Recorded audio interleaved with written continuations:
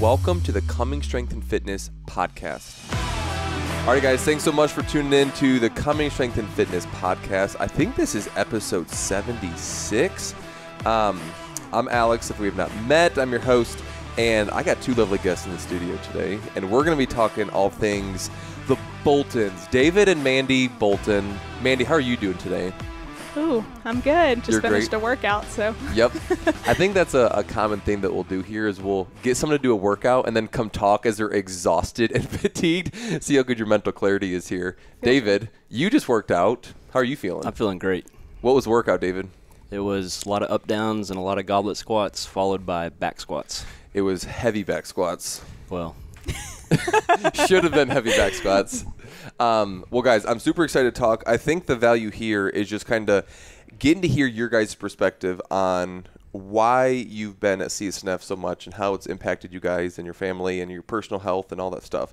And it's cool because, Mandy, you're taking a different role here at CS&F as well. Do you want to kind of give us a quick 30-second thing of what you're doing here? I am here to help in whatever way, but I love that. I am a person that loves spreadsheets and organization, so I will be helping with all things that will just all the back end stuff that'll make things run smoothly. So if you're part of the CS&F community, you're probably going to get some emails or things from Mandy. She's going to be running ship because that's what we need, and that's something that my mind doesn't naturally gravitate towards, and she's already making this place so much better. So I'm super excited to have Mandy's skill sets here.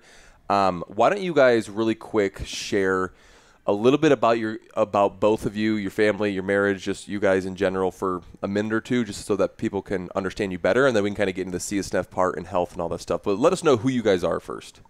Yeah, so we've been in the Cumming area for 15 years or so. I don't know. We've been married for 13, and that's when we moved here, so 13. Well, I moved here before we got married. Either way, yeah, got married in 2010, so it's 2024 now. Yep, we met at the University of Georgia, so David's originally from Tennessee. I grew up in Cartersville, Georgia, so then we moved to Athens for school, and that's where we met, and then dated all through college. I went to nursing school, and he got a degree in business economics and then started sales work, but we got married after all of the schooling and all of that, and then that's when we moved up here. Mm-hmm. You're a pediatric intensive care nurse, and then we started having kids. We have 4 kids, 2 girls, 2 boys, and between the ages of 5 and 11. Mm-hmm. So we're getting pretty serious. That's awesome. Yeah. And what do you guys do now?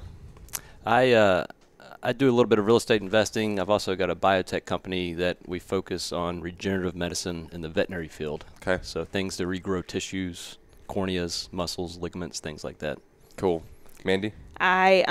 So like David said, I was a pediatric intensive care unit nurse until I had Layla. So then I stayed home for a period of time through 3 kids, which that is a season where the days move like molasses, but then you look back and the years are just gone. So I'm there right now. I know exactly what you're talking about. You were in it. Uh-huh. And so then so I was staying at home, and then I was also volunteering at our church, and so that led to a text message one day that said, "Hey, would you ever be interested in working here?" And I was like, "Ooh, I don't know, but I'll have the conversation." But anyway, so that started. I joined the preschool team at Brownsbridge Church, and then have been there since 2017, and now am on the elementary team. But either way, so I work at Brownsbridge Church and cool. here. And here. I love that quick little synopsis. So what ultimately brought you guys here to the gym? I know one of you started before, the other person came later. Like, what were you doing before CS&F for health-wise? Give us, like, how that whole story intersected. Got it. Yeah, so I think I've been here for about 4 years, just over 4 years. And we've talked about the word seasons in a little bit, but we've gone through a lot of different seasons with young kids and things. So Mandy was doing her own thing in between pregnancies, and then after we had all of our kids with Burn Boot Camp. Is that what? No, Fit Body. Yep, Fit Body. Either way, so I came here. I'd been active all my life, but through working at corporate, I used to work in corporate and doing my own stuff now. Stopped being as active. Definitely did not go to the gym at all. really foreign to I did not understand or know any of the lifts. All the terminology was foreign to me. And I remember I was like, I feel like I'm in pretty good shape. And Mandy goes, well, just because you're skinny or have a good weight does not mean you're healthy. Whoa. Yeah. And I was like, okay. That's good. All right. Keep going. And she was killing it. Like she's very healthy. And so I walked into CS&F and how'd you hear of this place? I Googled it. One of my kids was going to preschool here at the church just down the road. down the road. And so this was the closest gym. So I'd drop them off at school and then come to the 9:30 with the other moms. Yep. And from there just learned everything I know. And what year was that? I don't know. That would have been, I mean, 4 years ago. 2019, 2020? Yeah. Yeah. Ish? 2019. It definitely would have been 2019. Yep. Okay. Before 2020. Jordan was my coach, and he was great. Yeah. Yeah. Mandy, how did you and when did you eventually come? So just really rewinding, I grew up very active through my childhood and really involved in lots of different sports. So it was very active all the way through high school, where it was like very structured depending on what activity I was doing. So then you get to college and it's kind of like that's the first time that you're doing something on your own and you're having to figure that out. So I ran some. I would go to like it's called Ramsey, but where they have equipment and all of that. And so did that through college. But then and the activity has just always been a part of my life. But then once I started having kids, which just from a personal standpoint, I had a miscarriage before Layla. And so then when I got pregnant with Layla, I was so afraid to do anything because I just didn't want to I was so afraid that would happen again. Sure. And so I literally stopped. I stopped a lot of activity, and really through all 4 kids did not really do much at all.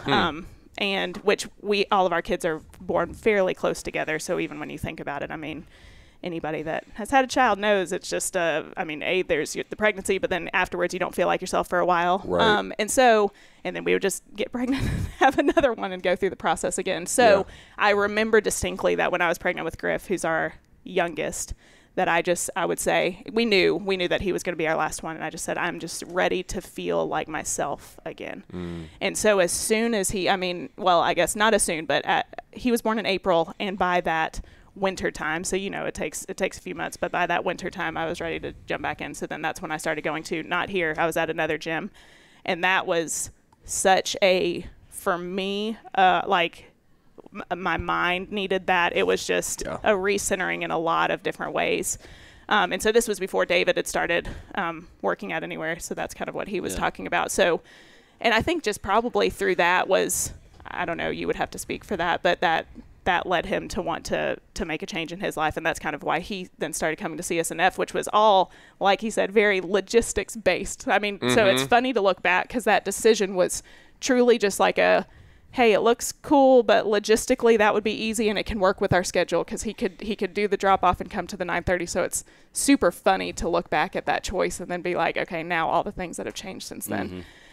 As far as what has brought me to here, I was like, no. He would always be like, you should come. Absolutely not. I was like, that's intimidating to me. I didn't understand it. I would be like, what do you mean that you did a 10-minute workout? That makes no sense. Or and so I would a 5-minute. I mean, I would give him a hard time all the time. Yeah. But honestly, so during COVID, where everything was shut down and he was able to rent some equipment and bring it to our house, then we kind of did a hybrid of what my workouts were like and his workouts were like, and it helped me see, there's a little bit of difference here. And because of that, then obviously my gym membership had changed at that time. And so, it took a little bit of time, but after that, once everything started reopening, I finally was like, okay, let's do it. And then I think that both of us just realized how much during that time we loved working out and doing activity together. So that was probably the main driver of me coming here, was to where we could be together. It's been so good for our marriage just to have something outside of the kids that we share and do. Yeah, I can relate to that for sure. So, Mandy, I want to kick it back to you, because let's say someone's listening that are fans or friends or acquaintances of the Boltons, but they don't come to CS&F, and they're like, wait, a 5 or 10 minute workout? Like, I don't even understand either. You were there before. What would you tell them now on the other side? Like, no, hey, this actually works. And you've been here for several years now. Like, what's the difference, and why does this work? Yeah. from the how everything is structured, even, and he would say that he's like, well, you do the strength and skill first where you're working on a lift and then you do that. But in my mind, the only thing that I really thought of as quote air quotes working out would have been the workout portion. Right. And so it's like this. It was a very I mean, now I just realized how intentional the structure is and how it all builds on each other. But no, I'm like I love the variety because I mean, no matter what, it's helping you be a better, like, well-rounded as opposed to just a single cardio focus or anything like that. Not, I mean, I'm a huge find something that allows you to move and whatever works for you. And I think that's the main focus. But I've just really, really loved being here, and it's just a totally different. David, you add anything to that? No, I think she covered it. So in general, basically, if someone's listening and they're like, I still don't understand, there is a learning curve that comes to it. But essentially, like in the 60 minutes, you're not moving for the full 60 minutes. What we're doing is we're kind of getting every slice of the fitness pie, and that might be a 30-minute long workout or a 10-minute long workout, a 40-minute long workout or 20, and we're constantly varying it with also the movements, but also the intensity. And that's kind of where the secret sauce lays. Is it's not just you're going to go at a 7 out of 10 for 30, 45 minutes every single day, which is great, and you're training one domain or one aspect of fitness. But what happens when you need to sprint after a kid that goes into the road?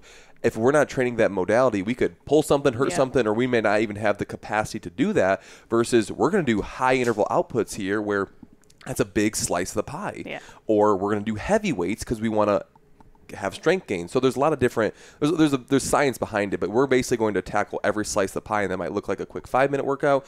We do I think of Saturday's workout tomorrow was a 40-minute time cap workout. So like you said, the variety piece is huge. I want to kick it back to you guys before we kind of dig into some like specific parts of our conversation. Is if someone's listening that doesn't go to CS&F, how would you encourage them, or why would you encourage them to even just come check it out, or even like give this place a shot? My mind instantly jumps to multiple lanes. I could go just from the physical health alone side, that, I mean, when your body feels good and is healthier, then that just opens up doors in multiple, I mean, it just gives you freedom in multiple ways. Also, just from the community side, I mean, that would be something that has totally impacted and changed our lives, with just good friends that you just like coming and being around the people. Yeah. And then from the challenging side, I just think it's good to keep doing things that challenge you. And I think a lot of times as adults, we want to stick to what we're comfortable in. And I feel like here I am constantly challenged in ways that I can control and modify and do whatever I need to do. But at the same time, continually being challenged to just keep growing. And that's just a great aspect too. Yeah, I think as adults we can live in our comfort zone and never get out of it a lot of times. So we're getting outside of our comfort zones daily and pushing ourselves daily and reminding ourselves that we can do hard things, which I think is important. You know, but that, you know, being uncomfortable is one thing, and being able to understand that and deal with that, but also just the environment here is very welcoming. Yeah, I didn't know anything about any of the lifts, any Olympic lifts, any of the terminology, CrossFit, anything. And just the way that you onboard, the way that we're taught, and even when we've been here for a couple of years, the coaches continue to coach and help us with form and points of performance, all that kind of stuff. So, and everybody's it's a journey for everybody. It's not like anybody's expecting you to perform at a certain level. Right. It's all about progress, not perfection. How have you guys personally benefited? Mandy, you were saying you found freedom in all areas, not just physically, but other. But how have you guys noticed changes or benefits or reached success or goals hit over the past 2, 3, 4 years? Being here, yes, from the workouts, but also the community. Like, what have you noticed before and after? Talk to us a little bit about that. Yeah, I'll go first. So I think one of the unexpected byproducts, I came in here just to get in shape and just to move and challenge myself. But I've really created some good friendships. And I was like, at first I was like, oh, those would just be gym friends, and my actual friends that I hang out with are over here. But it's really kind of, all those lines have been blurred over the years. And it's, you know, some of the best people are working out here in the gym, and it's amazing to come and do life with people every day. Yeah. And when you see the same people every day over and over, it really creates a unique relationship and bond. Yeah. What about you, Mandy?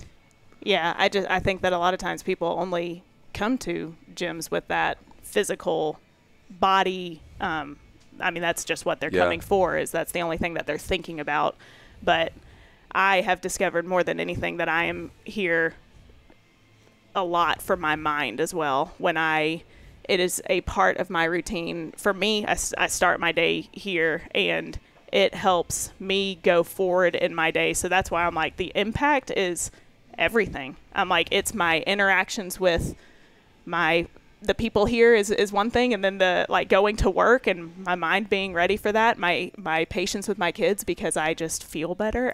It's all of it. I'm like, the impact is it seeps into every single thing that you're doing. Which actually transitions us great into this next point I want to kind of unpack a little bit is, Mandy, you've recently suffered an injury. Mm-hmm. Well, actually, injury/surgery. Yeah. And had a limitation and had to adjust there. And you've had to been very intentional about still coming and doing what you can because you were limited in one area. Talk to us about what happened and how you kind of went about navigating that limitation, but it still didn't stop you from pursuing your health. Yeah. So, essentially I started having, honestly, not even in here, it was, and it's probably happened for years. So there was not a specific thing that happened that I was like, okay, now, and it was my knee. We're talking about my knee, but I would be at home and I would bend it and it would stay locked. And so this started happening more and more, which led me to be like, okay, I don't want to hurt something worse. Right. So got it checked out. Initially, they thought that it was just going to, went through the x-ray, then an MRI. So from all that, they thought that it was going to be a very simple clean out. And so I was told going into surgery that there's no specific recovery. Obviously, you'd be in a little bit of pain, but that I would be totally back to normal within, 2 to 4 weeks, essentially. And so that's what I went to sleep thinking. And then I woke up and I was in a fully locked brace. So they found once they got in there that my meniscus was all sorts of shredded. And then, so they had to take a piece of it out, but also repair it because it was, so the stitching is actually the complicated part of a meniscus repair. But, because it was very, very hypermobile, which is probably what was happening. It was getting stuck, and that's why it was locking. So then, I mean, from that point forward, they're like, okay, now you're in this locked brace. So it was locked in extension for 6 weeks. So the brace for 6 weeks, but then they were looking at me and it's like, okay, now it's about 6 months until you're like, that's a lot to take in when you're when you're not expecting it. And coming from, this is such a routine, integral part of my day. So I think there was, especially over those first few days, just that part was just disappointing to me. I think is probably the best word. I mean, obviously you have a lot of emotions, but I was just super disappointed. But I waited until I went to my 2-week follow-up, but I remember I looked at him, David came with me, and I looked at him, I was like, just tell me what I would do that would hurt it. I need to understand, like, what movement would hurt it. And so they talked about, which it was in the brace, very, very protected at this point. So no pivoting, like I shouldn't do any of that. And I said, well, can it? Yes, exactly. But you couldn't do a lot, but just twisting and things like that. So I said, okay, well, can I go and do upper body stuff? And he was like, yeah, you can do any of that stuff. Right. So it was right after that I started coming back.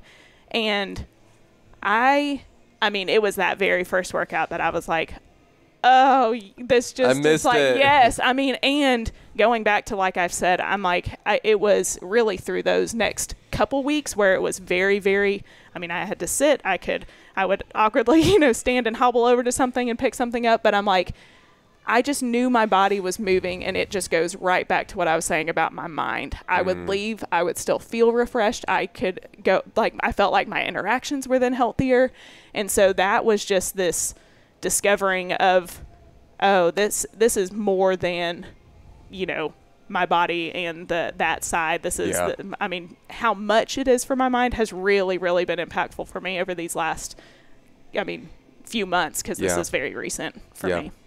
David, how did you support your spouse in that season? Yeah, I would carry her skateboard in from the car.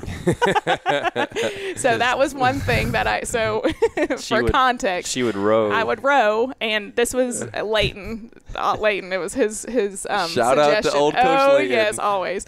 So he said one of the coolest modifications that he's seen is that when you row, because I mean my leg was straight, so I obviously couldn't bend it. It's just you row and you put your foot on a skateboard, and it just kind of rolls with you, and it did. It worked. I was like, awesome. I would do that. I would put it on the peg of the bike and just bike with one leg. That's I'm like, awesome. there is honestly so much more that you can do that you don't even think of, because it's not, it is different movements than what we're doing, but I was like, there is so much that you can do. It's infinitely modifiable. Yes. And I would come in, and I mean, the coaches would be awesome about offering suggestions. I would Google stuff and look stuff up myself just to try to be like, okay, what could I do a little bit different for there? But I think honestly, even if I hadn't done that, I know that I could have walked in here and I would have gotten help to figure out what to do. Yeah. But it takes coming still. Like, so I think that initially it was like, I would come in here and be like, what am I even going to do? You know? And then, but every single time I would do something and it would feel so great afterwards. So I'm just like, that would be my encouragement. Is just there's always something that can be done. And I think the approach or the mindset of my knee is hurt, I need to rest my full body for the next 6, 8, 12 weeks. That's part of the issue of that people think they need to rest entirely. Where we've had 2 or 3 people suffer an injury recently, and they're like, hey, I'm going to put my membership on hold for 2 or 3 months and essentially just sit on my butts and do nothing.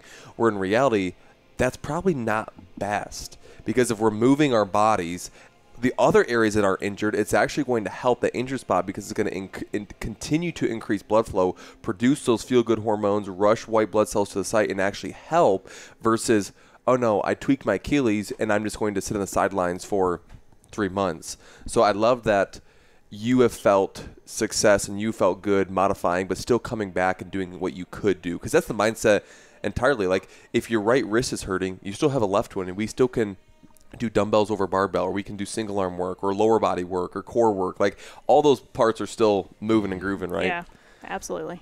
Okay, the last part I kind of want to like transition and talk about, which I think could be very relatable to many people listening, is how you guys do this with everything going on. I think I call David the most interesting man in the world. He's like the Dos Equis commercial guy. That there's always new fun things that you learn about David Bolton. That you guys have a lot going on as far as like you do this, you've done this, you have 4 kids, you have businesses, part-time, church, volunteering, all of this. First and foremost, not how, but let's talk about why first. Why do you guys continue to pursue your health, both here and in other areas, with so much going on? Yeah, I mean it's all integrated. You know, it's we're given this body to steward, and we're trying to steward it well, and it also bleeds off into every other aspect of our lives as far as energy levels with the kids, being able to be active with the kids. My original motivation was to come to the gym was so when my kids get older and they ask me to go climb a mountain with them, or if I'm visiting them when they have kids or something like that, and there's a 5K that somebody dropped out of, I can go run it with them, stuff like that. I can just do whatever I want to do with them. There's not a limitation there. So just being fully present, both physically and mentally and spiritually with the family is really one of the driving forces. Okay. And physical has a lot to do with that. Mandy? Yeah, I mean, I just think that I know that's how we typically think about different areas of our life of this is my I'm going to go and work on my physical health, and then now, here's my nutrition piece, and then here's my my spiritual piece and my emotional piece or whatever that is. But I'm like, but really we're all just us. Like it's all together. And so that's what I'm like. I mean, I think all of us could relate to those times that you go and you eat junk all day, and then you feel like junk too, and sometimes it's just for fun and you just want 3 pieces of cake. I've been there, but then I feel it, and then, but that would be my why, is just that I want to be the healthiest version of me in all of the areas that I can be. Yeah. And then, obviously our kids are a huge focused, that I want to be and do the best that I can with them. We all know, I mean, any parent could relate to the fact that it's just that's a journey of trial and error and success and mostly failure, but at the same time your why is that it's to raise them to be, and to give that good example to them too. Yeah. So that's your why. What about, let's ask the what before the how. What are some of those main things that you guys do both in the gym and outside of the gym that you guys feel get the biggest return on your investment in pursuit of your health? Oh man, that's a big question.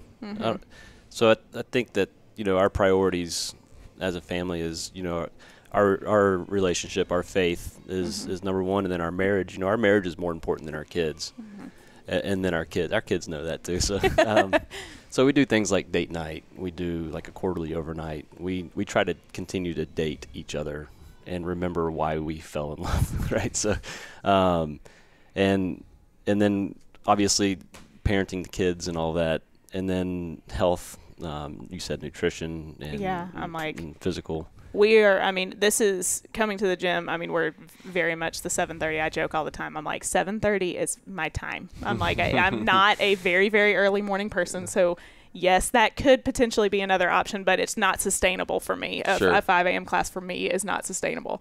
But so 7:30 is like it is the routine of our day. Setting your day up well. Yes, it literally is just like that's the flow of the day. The kids get on the bus, and then we come here, and then we go to work.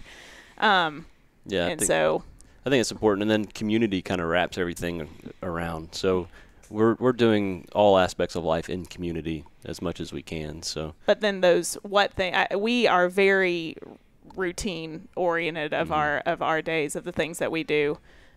Just to try to provide that structure. I think that it's easier when you kind of know what to expect, or you're trying to work towards something to be moving in a clear direction. Yep. Okay, so last question is, how do you do this then? Because you guys have a lot of moving parts. I have a lot of moving parts, and probably 99% of the people listening have so many things they're trying to juggle. And one of the most common reasons people say, "Oh, I can't do that," is time. I just don't have time. I don't have time. I'm too busy. I'm too busy.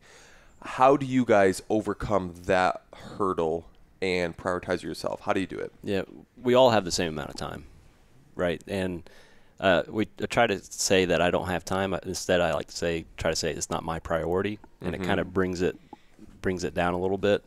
So instead of telling your kids that you don't have time to do something with them, like, well, it's not my priority right now, and it kind of shifts your mind. Yeah, you're like, oh, shoot. Yeah, like, that's what you're communicating. What am I prioritizing here? And real practically, Mandy and I, every Sunday we meet and have a meeting about our next week. Right. And the way she's wired, that really helps her knowing exactly where the kids are going to be, who's going to be dropping them off, who's going to be picking them up. Right. Are we having a date night? And we ask 2 questions at the end of that session every Sunday is, how can I love you well physically, and how can I love you well emotionally? Yeah. And we ask each other those questions. Does that involve the skateboard? Like physically taking a skateboard to the car? And we had to pay for that advice in marriage counseling, so you guys get that for free. Yeah. So it's really all about priority, and because we all have the same amount of time. Okay. So you have to sit down and figure out what you want to prioritize, and that's what you're going to fill your time with. So essentially what you're saying is your health is a priority. Yes. That you are going to, for example, that old school analogy of like you're going to put the big rocks in first, and then the little rocks go around it, and then everything else is just going to filter through if it makes it. But you're going to put the most important things in your calendar initially, and then that's it. Yep. Mandy, what else? I mean, like I said, it's literally like we have worked it into the routine of all of our, it is the expectation. It is not the afterthought. So, I mean, the expectation is that we will be here during the week. Weekends it depends. That's where there's a little bit more flexibility depending on what's going on. But for the week, it's like, no, this is the expectation for our days. I will say, though, this has been both from a, obviously you don't just arrive to a place where you have 4 kids, 2 multiple jobs, and all of these things. We have been growing to this point and have worked hard at the same time to get to this point of where we've functioned well as a team. We have had, I could transfer, and that could be a whole nother talk on that of, the struggles that it takes to get there, and essentially name those priorities and realize, okay, what do we want together? And there have been plenty of times that me and David weren't on the same page, and talk about bleeding over into multiple areas. That's where when you're not working as a team. But now, I mean, that would probably be another thing that I would say is like the biggest priority is just that we want to work together as a team. So that, from a very practical standpoint, the weekly meeting helps me know we are both on the same page, both from a logistical standpoint, and he knows my heart, he knows what's on my mind, all of those things, to where it's like, okay, now we see where each other are as we're working through our week. But both from the physical health side and each other side and friendship side and relationship side and spiritual growth side, I'm like, I think that you've got to, I mean, we just, those are our priorities. So we put it into our calendar, because for us in this quote unquote season of life, we are really following a calendar, because our time is, we fill our time with what we want to fill it with. I like thinking of our time as, and John Mark Comer talks about this a lot, and Dallas Willard is we're very, very busy. We are very busy, but we try not to be in a hurry. And there's a big difference in that when we get in a hurry, we become impatient.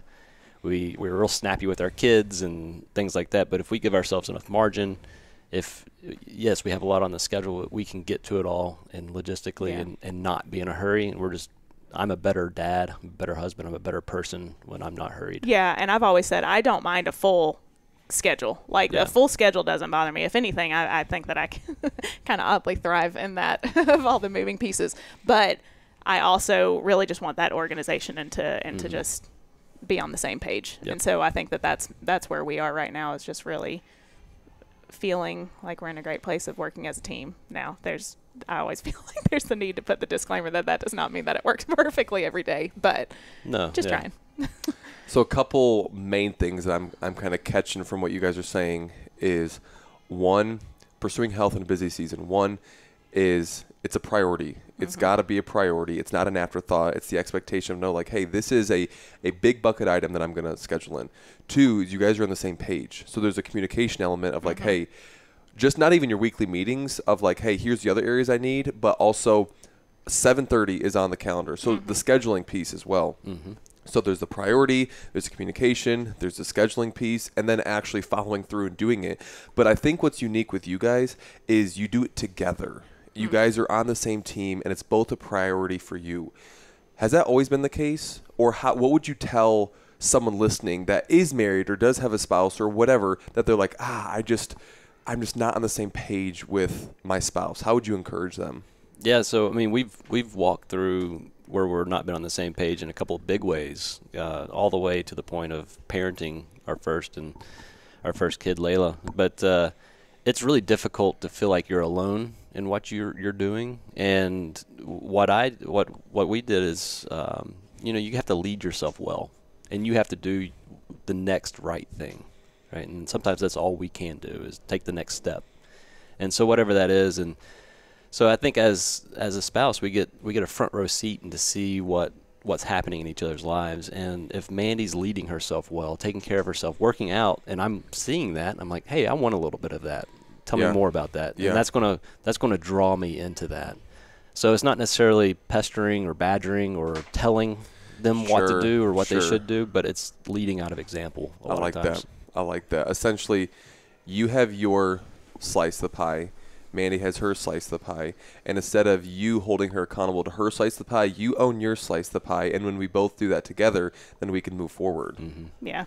Mandy? I mean, my initial thought is no, 100% we have not it's not always been this way, and we have had times where we've just been, on different ships trying to steer in the same way, and it's just harder, honestly. It's just, and well, to the point, that's not stuff that we can figure out on our own all the time. Yeah. We've had to go get help, and that's why we say we're surrounded with a community of friends, people that can speak into our lives. We've done marriage counseling to figure things out, and it's been the best things that we've ever done. But I think what's cool about a conversation like this is this isn't like a Hallmark movie where there's a happy ending and everything's great. It's like, this is real, that we have gone through struggle. It's easy to listen to, for example, a married couple that has 4 kids, that's been working now, that is experiencing great goals. Be like, oh man, I'm not there, or I'm not David or Mandy. But you guys didn't just overnight join here a week ago and be like, oh my gosh, look at me. Like, you've had to go through the struggle. And that's just the reality of human nature, of like, there is pain and there is hardship and struggle. And it's through, kind of like what you were saying, David, is through that discomfort and through that hard is when we actually do become more on the same team, stronger, healthier, fitter. But I think it's easier to not go through that when we bump up against the struggle, to just go the other way and be like, CrossFit's too hard, marriage counseling is too hard, financial budget's too hard, so I'm just going to go spend, I'm just going to go willy-nilly my relationship, I'm not going to go to the gym because it's so much easier to. But on the other side of that is probably not what you want. But ultimately, like we were talking about in every area, when you go through that struggle and actually learn through it and grow through it and pray through it and pursue, you're going to find like freedom on the other side, but you have to go through part of that struggle.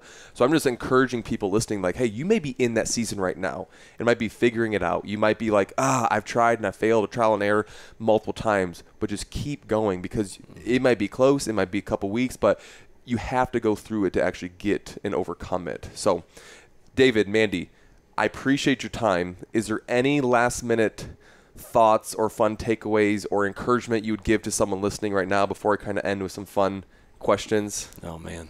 I feel like that's like, I want to say something so inspiring. Honestly, I would just say, just take the step, just take a step. Because if you know where you want to be going. So I guess that would be step one, would be just kind of just have that vision of you want to, who you want to be, where you want to go. And then just take one small step towards it. Because I'm like, it's that those steps over time is what leads to the change. Yeah, when something's overwhelming, whether it's relationship or something, a goal or anything, just whatever that next one step right thing is, just make that one right decision. It's good. And then from there, you can make the next one. Yeah. Okay, we're gonna end with lightning round fun, this or that's, Pepsi or Coke type questions, and you have to give me your gut reaction. Okay, I'm just gonna shoot from the hip, and you just gotta blurt it right out. Okay, cookies or ice cream? Ice cream. Nonfiction or fiction? Fiction. Nonfiction. Morning or evening? Evening. Evening. Flying or driving? Flying. Driving. Paperback book or digital version? Paperback. Paperback. Running or rowing? Running.